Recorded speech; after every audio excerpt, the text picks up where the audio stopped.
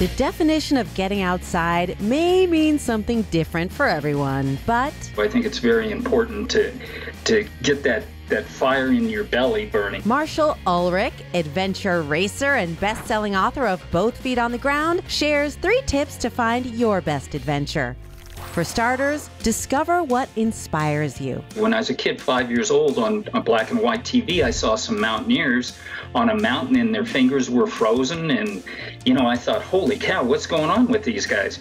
But I wanted to be there. What gets your imagination soaring? Think about who you know that's done things you might be interested in and talk to them. But the key is, and I think everybody will sense, it's like, you know what, I'd really like to do that, and let that, follow that path and see where it leads you.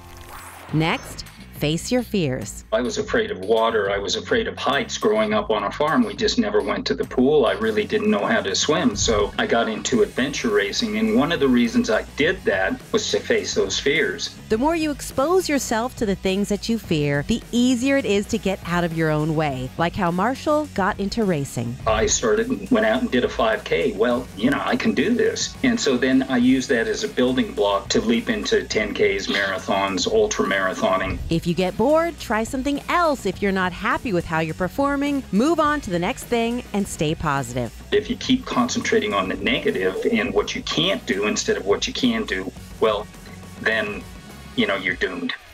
Finally, enjoy the fruits of your labor. When I'd run an ultra marathon, I'd get super, super sore afterwards. And I'm laying in bed and I'm thinking to myself, well, I just, finished this 50 or 100 miler or whatever, and my muscles were aching. I savored that.